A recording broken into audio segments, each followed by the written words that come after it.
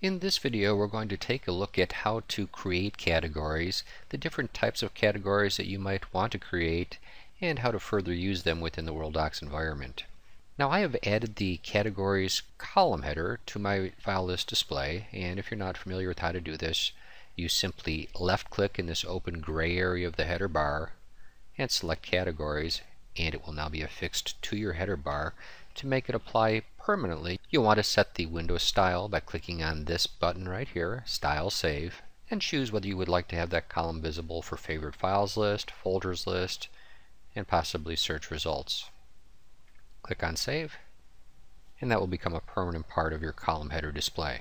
A category is not a profile item that you can search for. You'll notice that when I bring up my search template, we do not have category as one of the options to search in.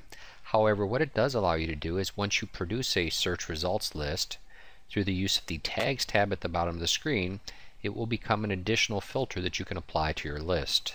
So you'll want to think of a category as a virtual folder or another type of virtual organizing tool within the Worldox system. I'm going to right-click here within one of these documents and choose Add Edit Categories. Now you'll notice that there are 4 tabs across the top here. The search that I've performed is taking me into a client matter folder, and when I'm looking in a folder, I do have the ability to create specific categories within that folder, as well as my own personal categories. And then because I am a Worldox manager, I also have the ability to create categories that are available to everyone on the system. Those would be referred to as public categories. However, unless you are a Worldox manager, you would only see all, personal, and folder if you have performed a search or if you have navigated to a folder within the Worldox system. A typical law firm environment will be designed such that the client and the matter are designated as physical folders on the system. So when you perform a direct access search or navigate to a specific matter folder on the system, that is when you'll have the ability to create folder categories. I'm going to create 2 folder categories now. First one will be approved. And you'll notice that we also have icons across the top that can be assigned to these categories. If you click on the More button, you'll notice that there are 2 pages of available icons that can be applied. I'll make this one a green star, and the second one will be not approved.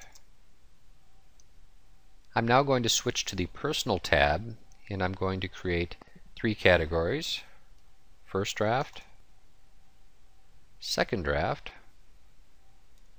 and finally third draft. Now keep in mind that any personal categories that you create will only be visible on your system. It's the public categories that are available throughout the entire firm. I'm going to close this window and then show you how to quickly apply some of these categories. We'll start by applying some folder level categories. Now these categories can only be applied in the folder that I created them, in this case Robert Keeler, Client 48, Matter 10. So I'm going to right-click within the Demand Promissory Note file line, choose Select Category, Folder, and I'll choose Approved for the first one, and the second one I'll choose Not Approved.